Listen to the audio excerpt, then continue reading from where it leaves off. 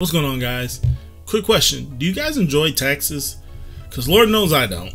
And the reason why we're talking about that on a gaming-centric channel is because of the fact that there's this thing that's been going around, and it's called the Xbox tax. And I feel like that's the dumbest sounding thing ever, but because I was so confused on what it meant.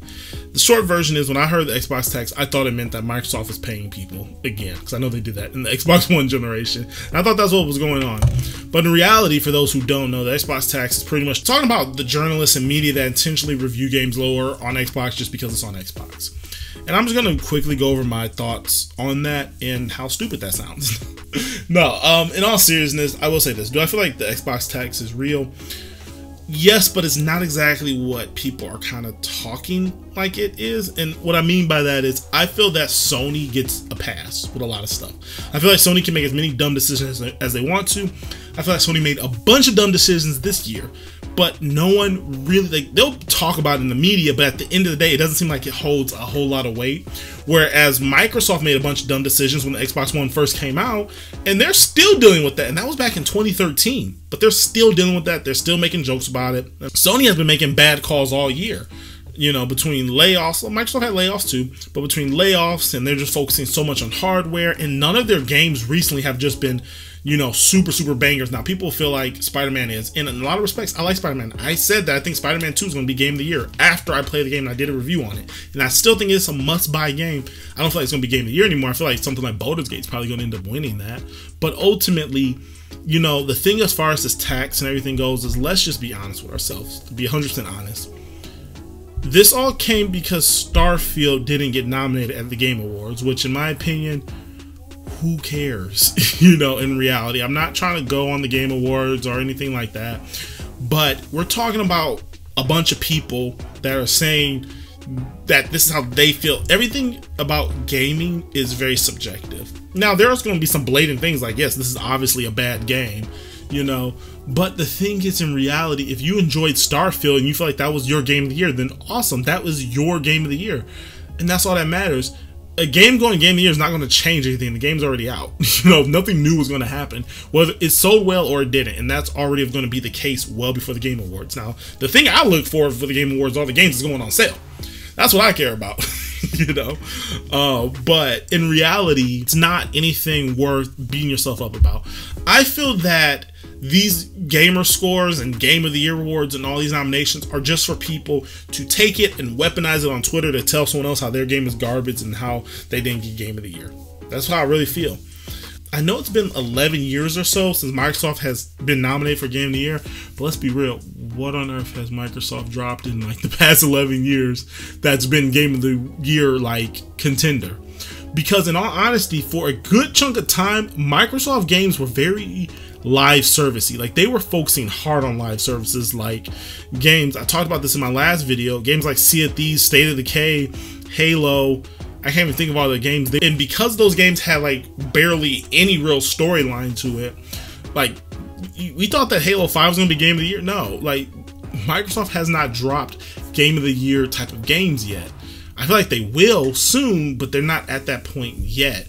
And Starfield wasn't there, so that now Microsoft has bought more narrative-driven studios, partly because Sony is winning in the narrative race, and the market for narrative games, I think, are higher than most other markets. And so that's where Microsoft's kind of going. If you look at their purchases, they're buying those studios, but it's going to take time before you see all of that come into play. But, you know, in reality, you have to be 100% real with yourself in the aspect of Microsoft. Even though I love them, they're my favorite game system to play on.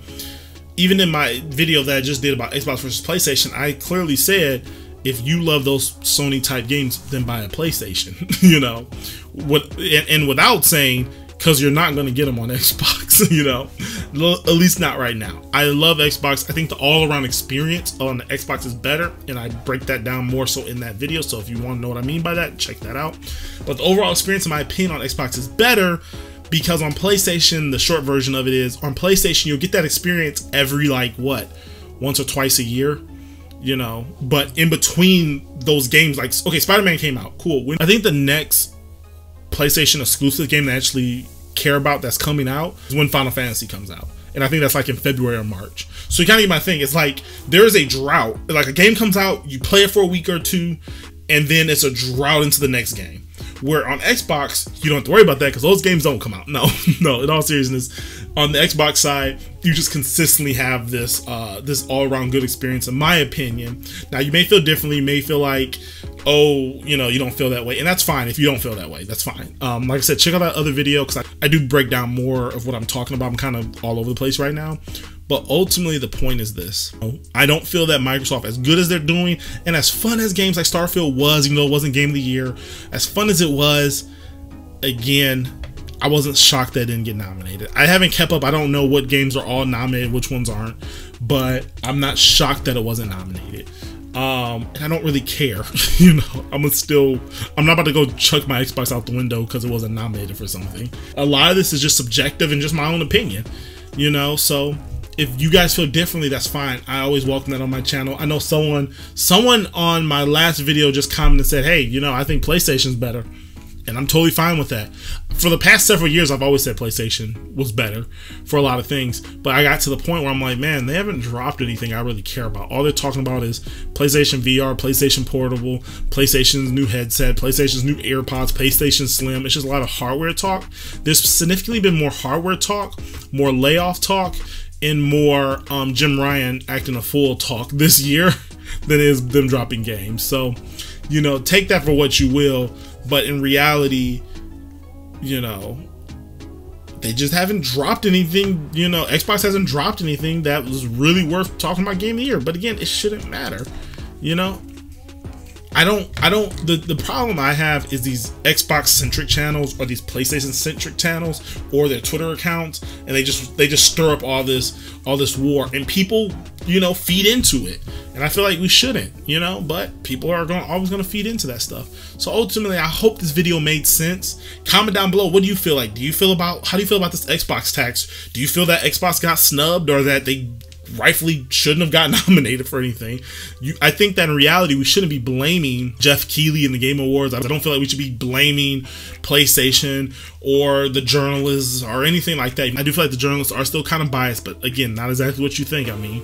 But ultimately, the biggest thing is I just feel that we should really be blaming Microsoft. Microsoft's too busy trying to be everyone's friends, and I think they're just now starting to be like, okay, y'all have to actually drop good stuff. You know, like for example, Halo has got so much better, and Microsoft had to stop. It took them 3 games to do this. They had to stop going like, oh, good job, Bonnie Ross, good job, Kiki Wolfkill, whatever your name was, good job. Like, they were releasing like bad games. I'm sorry, Halo 4, 5, and Infinite were all like pretty rough. Infinite was a lot better, but still really rough.